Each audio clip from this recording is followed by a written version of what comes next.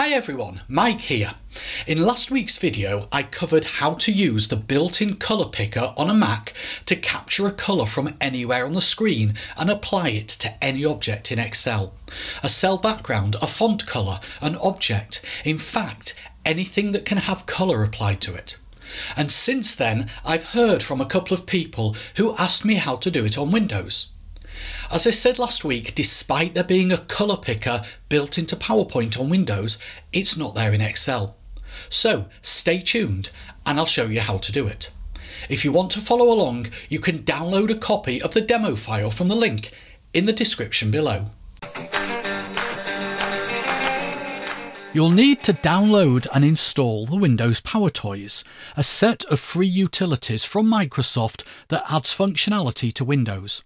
One of those utilities is a system-wide colour picker, and there's a link to download the PowerToys in the video description.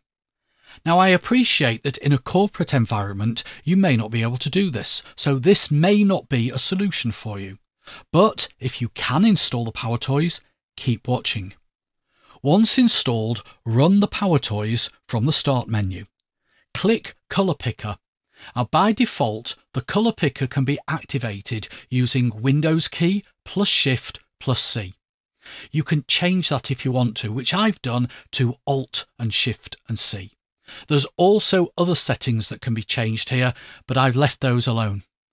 I'll then close the PowerToys settings window and open the Excel file that I want to work with. What I've been asked to do here is set the background colour of the cells containing the flavour name and price to match the colour of the ice cream. And you can see that I've done it for Blue Moon, Vanilla and Rose. I need to do it for the other three flavours. So I need to call up the colour picker by pressing Alt and Shift and C. I'll then hover my mouse over the colour for the first ice cream, which is caramel, and click. And what that does is it brings up the colour picker interface and it adds the selected colour, the one I've just clicked on, at the top of the list. The panel on the left hand side is the history and it displays the last 20 colours I've selected using the colour picker. Before applying the colours to the cells, I'm going to click on the colour picker icon, the eyedropper at the top left, and click on the mint colour. And then do the same thing for the strawberry colour. So I have those three colours as the most recently selected colours in the colour picker. I also want to set the colour of the macro button to the green from the header image, the one that says Excellent Ice Cream, Luxury Parlour and Cafe.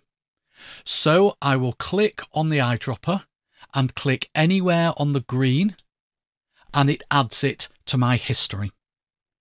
The editor also allows you to fine-tune any picked colour or get a similar colour.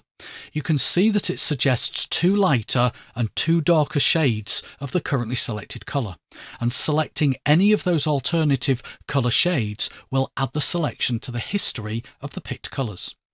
But I'm going to leave the colours as they are. Now I need to apply the colours to the appropriate cell backgrounds.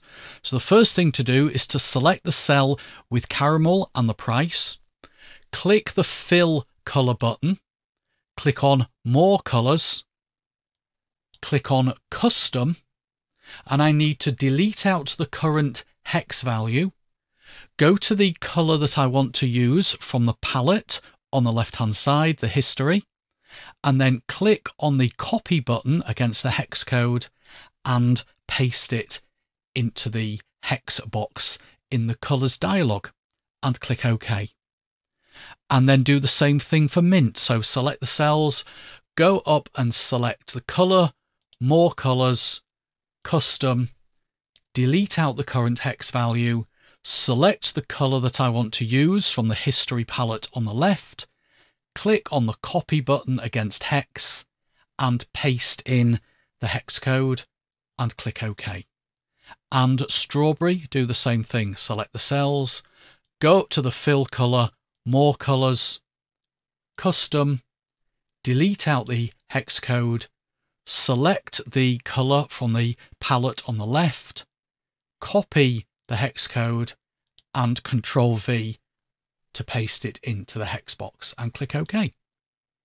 And then finally, I want to set the colour of that macro button to be the green, which I've got on the left hand side. So click on the button, which is just a shape, go to Shape Format, Shape Fill, More Fill Colours.